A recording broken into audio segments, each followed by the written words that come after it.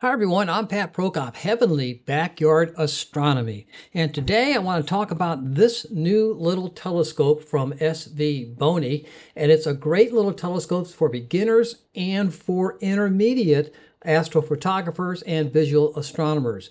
And this is the SV503 with the built-in field flattener. I'm amazed at the output of this little telescope. I'm going to show you some of the examples, but first, let's talk about this scope in itself. Well, first of all, it's not very heavy whatsoever. It's only weighing at 2.74 kilograms, which is what? Just a little less than 7 pounds imperial measurements. And it comes as is like this. It does not come with anything else other than what you see here. It does have a Vixen style plate at the bottom for mounting on top of your mount or your tripod. I myself had it mounted on my AM3 equatorial mount, and it worked perfectly. With this weight, it had no problem whatsoever with guiding and tracking. And it comes with 2 hoops to attach the scope to the Vixen style plate, and it does have some standard screw holes in the plates, hoops themselves to attach different products. For example, I did attach a shoehorn to put my finder scope on the top to keep it centered with the center point of gravity, which makes it a little bit easier for tracking and guiding. And the focus, boy, this is a great focuser. It's a rack and pinion style focuser, and it's also very sturdy. It's no toy. It's all solid metals, no plastic parts except for the handles. Well, the handles, they're metal too. And here's the 1-to-1 ratio, and over here is your 10-to-1 ratio for fine focusing. Now, I used a batten-off mask to help provide the focus for perfect focus with this system. It'll be nice to add a electronic focuser to this if you have the means to do that. But you don't need that with this scope. And once you get it in focus, you can just lock it down with this little screw right here.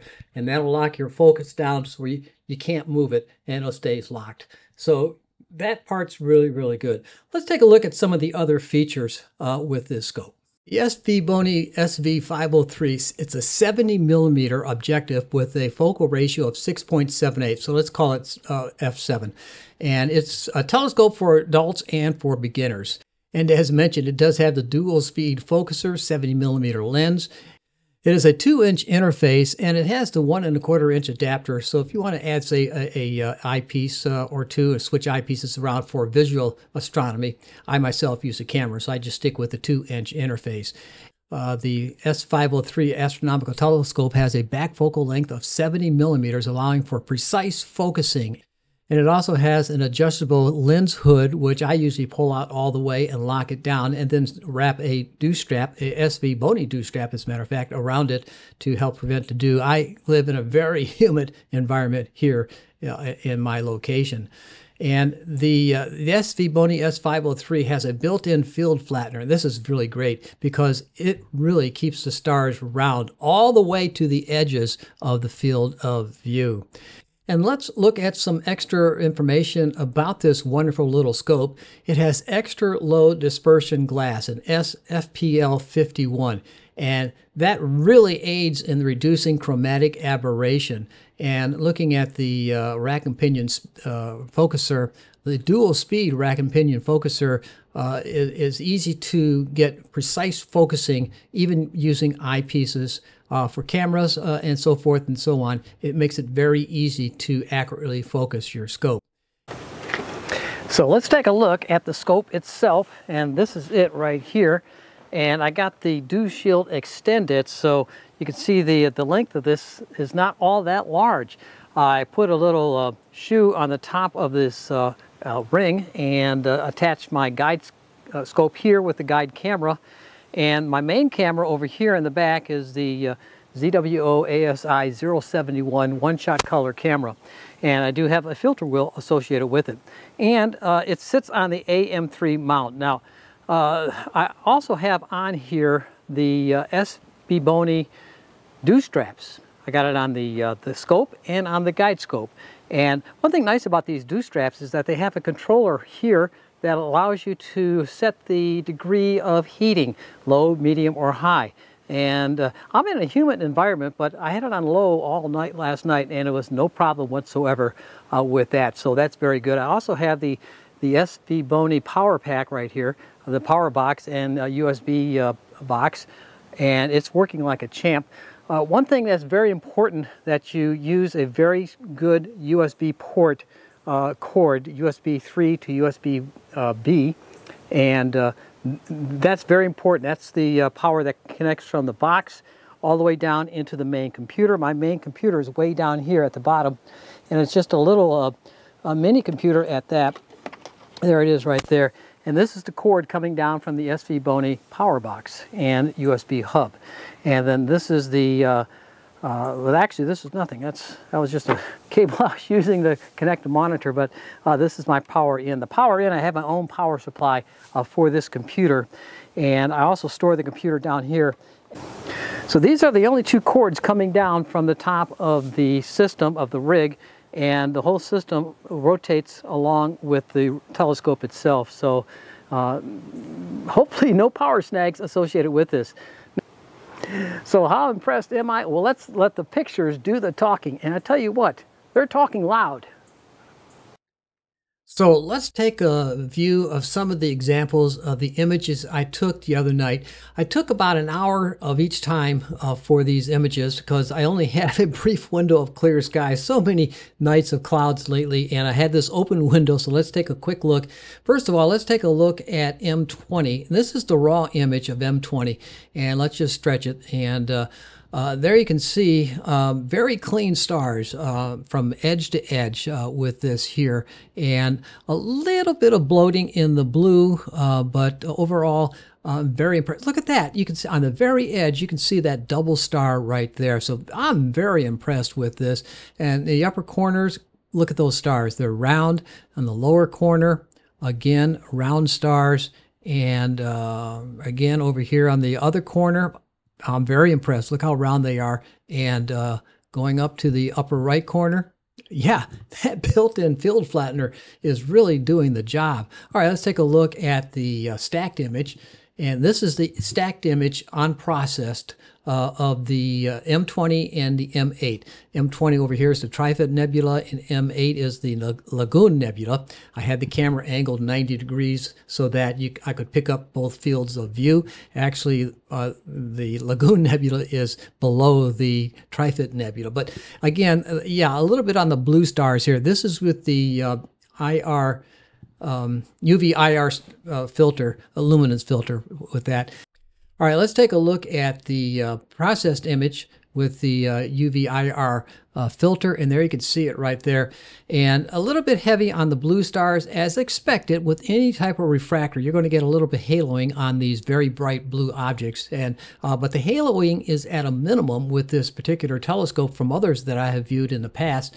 And this is with the SvBONY dual band filter, and it filters out a lot of the blue, so hence these stars here aren't so much bloated. They're much better looking, and the rest of the nebulosity is very strong, particularly in the hydrogen alpha and the sulfur 2 area of the spectrum. Very vivid display there. All right, now let's go with the Ring Nebula, a very small nebula. This is with this telescope, and there you can barely see it, and you need a very large telescope to pick up the Ring Nebula. But this is, again, this is with the dual band, the SvBONY dual band, and there you can see the ring zooming in on it. And again, the stars, they're round.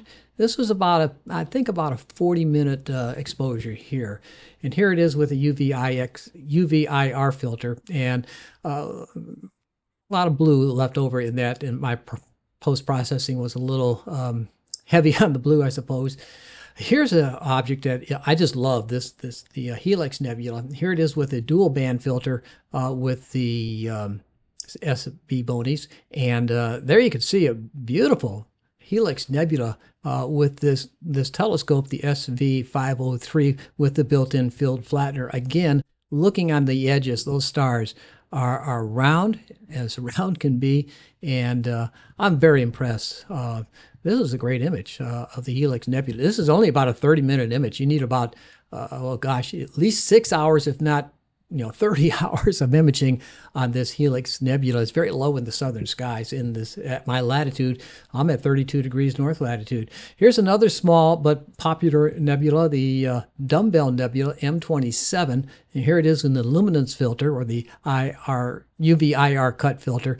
And again, a lot of the blues showing up with the a lot of stars in this area of the sky. Look at all those stars and how round they are. And I got some haloing affecting on the blue stars, but not that bad. Not that bad at all, okay? And here it is with the dual band filter. Little less stars because it's filtering out more of that light, but shows the dumbbell very well. Again, this is only about a 45-minute exposure, so I'm very impressed with the details and the clarity from this telescope, the SV503. Here's the Pleiades with the dual band filter, and a little rough right there. Let's take a look at the luminance filter. It came out a little bit better. This one's heavy in the blue light, as you know, the Pleiades. This was rising at about 4 o'clock in the morning. I got this image. It's about 45-minute exposure here, I think, maybe only 30 minutes. So you need a bit of time. But, over here, I think I did pick up, yeah, there it is right there. That right there, that's the hidden galaxy. It's about, what, 370 million light years away. It picked it up in about 45-minute exposure, even with this small telescope. I usually practice using a very large aperture telescope to try to pick up that little galaxy there. All right, here's the Veil Nebula. And I just love this one. Sometimes known as the Witch's Broom Nebula, but the Western Veil Nebula. And the bright star, I forgot the name of the star, but look at that. Very little haloing effect. It came out really clean, along with all the other stars. You can see some double stars showing up over here. Of course, now this is post-processed in PixInsight, but all the way to the edges of getting pretty good stars over here. And I wanted to show you this because I took the same image except rotated 90 degrees with my old triplet telescope, the Orion triplet telescope, 80 millimeters, so it's just 10 millimeters bigger. The SvBONY is a dual with the field flattener built in. The Orion is a triplet, and there's not much of a difference here. I tell you what, there's not much of a difference when you look at the two. When you look at the two over here side by side, other than out of rotation by 90 degrees, they look very much the same. The difference, this telescope here costs about $1,000. This telescope here cost about a little less than $400. So again, half the price for this. Basically, you're getting the same image. Plus, this image here is the one over here, the Orion. That's about a 3-hour image. This one here is about a 45, maybe 60 minutes at best. And they're both using the SvBONY dual band filter. So yeah, I'm very impressed with that. All in all, the SV503 with this built-in field flattener is an excellent scope for beginners and for intermediate astronomers as well, and astrophotographers. And with this, you can definitely see what's above up in the sky. And remember, the heavens are filled with majestic wonders, and they're all in a sky near you. And with this little baby, you can see them all. Thanks for watching. Bye.